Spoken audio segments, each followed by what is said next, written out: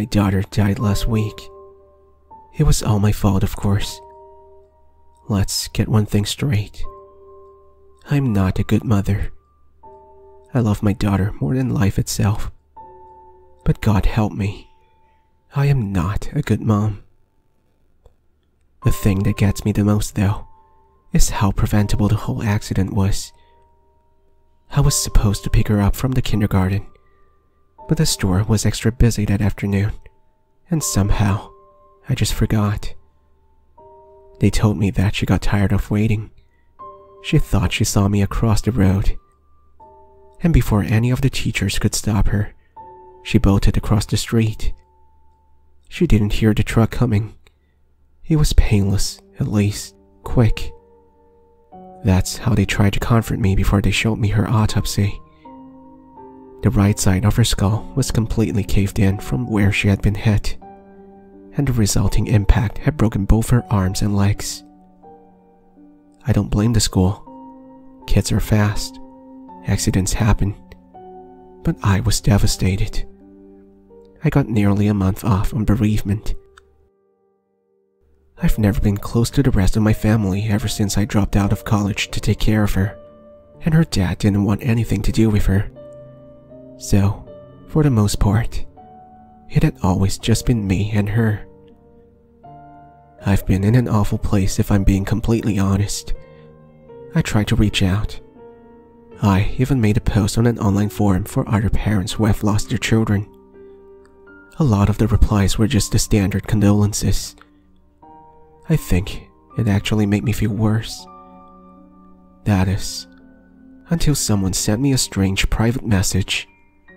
It wasn't long, just a single sentence. Give an offering to the thing in the mirror. I replied with a question, and I was almost ready to ignore it when they told me there was a way to see my daughter again. I know how this sounds. Normally, I wouldn't have taken it seriously either. But I was desperate and grieving. I would have tried anything. They gave me a list of instructions. If I followed them correctly, they said that the deceased would come back for 3 nights. That's how it worked. It was always 3 nights for some reason. Never more, never less. Just enough time to say goodbye. I was fine with that. I would have done it for 3 minutes. I won't include all the steps, but it's not difficult. For the ritual itself, all you need is a candle, a mirror, and a few drops of blood. And some patience, of course, but that's a given. That night, I turned off my bathroom light and waited. The first 5 minutes, all I saw was my own face staring back at me, gaunt and almost corpse-like in the candlelight. The flames cast strange shadows across my face, lengthening the bags under my eyes and painting my stringy blonde hair red. I looked awful, but the image in the mirror was still very clearly me. But then, inexplicably, it started to change. I've heard of this phenomenon before, of your brain playing tricks on you and warping the image in front of you. This wasn't it. I don't want to talk about what I saw in the mirror. I'm still not sure if I just imagined it. But I know that what I saw was not my face. And when I asked to speak to my daughter, the thing in the mirror replied. It was a success. The most difficult part of the ritual was done, and my daughter would return the next night. There were just 2 rules I had to follow. First, I wasn't allowed to look at her.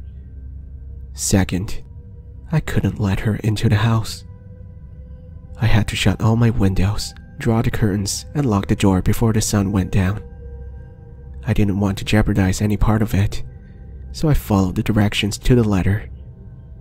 I closed all my windows, and at sunset, I sat next to my door and waited. At first, I didn't hear anything. I thought that maybe the whole thing had just been a crow joke, that the odd combination of sleep deprivation and desperation had caused me to hallucinate the whole thing. And then it started.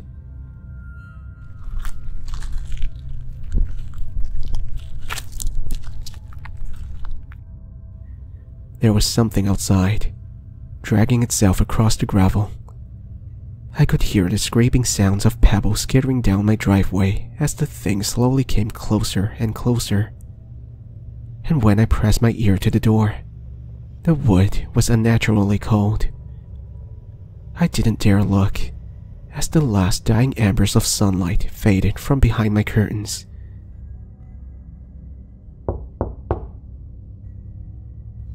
I was startled by an abrupt knock. My heart was pounding so hard in my chest that I almost didn't hear it when my daughter called to me from the other side of the door. "Mommy?" That night was cathartic. The very first thing I told her was that I was so sorry. I really didn't mean it.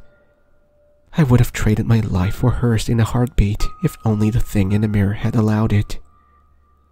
I stayed up for the entire night, and as the sun rose, I told her I loved her. "I love you too," she said, and then she paused, hesitating. "Mommy?" she began, her voice quavering. "I'm scared. I don't want to be by myself. Will you let me in?" I almost sobbed right then. "No," I whispered. I can't. I'm sorry, but I can't." She asked again. I felt awful. I almost agreed. But something told me to keep saying no until the sun had completely risen. When I no longer heard her voice, I stood up and pulled the curtains back. There was no signs of her, except for faint drag marks along my driveway. The second night, yesterday night, was when I really messed up. As morning broke, she asked me to come with her again. I tried to say no, I really did, but I couldn't. She was my only daughter. How could I leave her by herself again after what I'd done the first time? I stood up to unlock the door, but as I caught a glimpse of her through the keyhole, I froze. What I saw sent shivers down my spine. She was sprawled on the ground on all fours. Spider-like limbs bent at odd angles. Dirt clung to her clothing, and her skin was colorless, like all the blood had been drained from it. But I knew something was wrong when I saw her head. It was caved in on the left side. Her hair matted to her skull with blood. Her left side.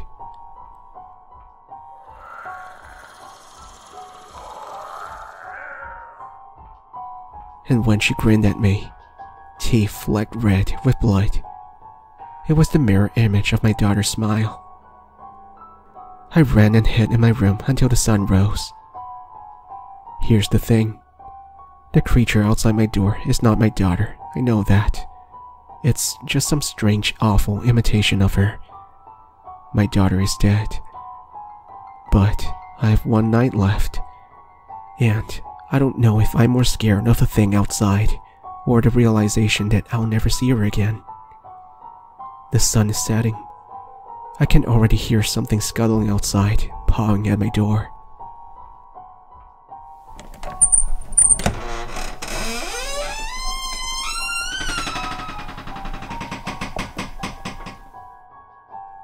I think I forgot to lock it. And soon it will be night. Please don't knock. Please don't be my little girl. Don't be her.